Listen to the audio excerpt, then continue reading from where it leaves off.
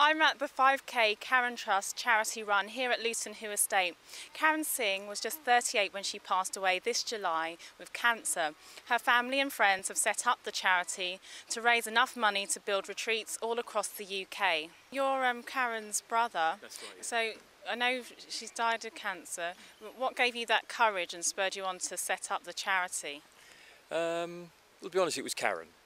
You know, Karren's wish was to help other people. She understood how serious it is and how important it is to have family and friends and that quality time that you need with your family. So Karren kind of inspired me to do this.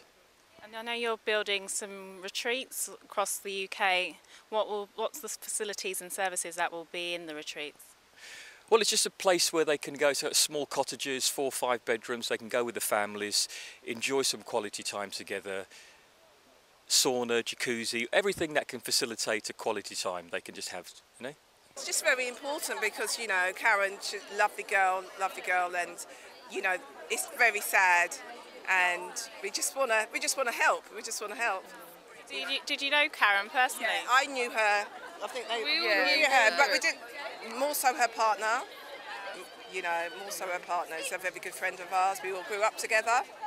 Yeah, so it's all very sad, and we want to turn it into a positive. Yeah, it's all a good cause. Yeah, hope to raise lots of making awareness. Yeah. You know, of the campaign, and of course there's few high-profile people. Obviously, that's going to make people more aware of how many people's lives are affected by cancer, and there's going to be a retreat where families can go to sort of go through that period of grieving. I mean, before the actual loss. So it's just.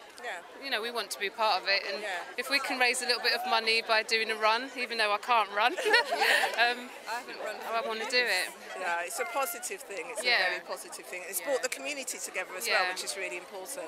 When you see the support of the family and trying to get the family together to be in the same place, and they can stay together and support their sick one, that is when we realised afterwards, what can we do to try and make it easier for people, and that's when we started to think about like doing this fun run, doing golf days, doing balls. We're going to do everything. We're going to do whatever it takes to try and make sure that we can fund buying our retreat. So what does it mean for you to be running at today's event? Well, I mean, it's great to be part of this event today. It's such a wonderful cause, and we're just happy to come along and support it. How did you find out about the charity event? We both work at the Students' Union at the University of Bedfordshire, and Joe popped along and saw us and asked if the Students' Union would be interested in putting in a team, and as Kieran said, it's such a good cause that we felt we had to do it. Fighting the weather today. That's awful. But can I be nosy and ask how much you've raised?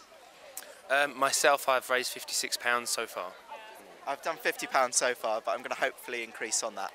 I have friends who have also been through the same experience, and I know that once cancer is diagnosed, the illness becomes all that anyone relates to. They almost forget your professionals around you, the healthcare professionals, no matter how kind they are and caring, they almost forget you're a human being, and you need to put together some precious memories. You need to have those last days, weeks, to be as good quality as you possibly can. So what they're going to do is, the Karren Trust is raising money partly for research, because obviously, you know, we need to discover more about the causes and cure for this terrible disease, but also a lot of it is going to be to set up this respite home where patients and families can go and have, it's like a little haven for them. You and I probably don't know anyone who hasn't suffered with cancer,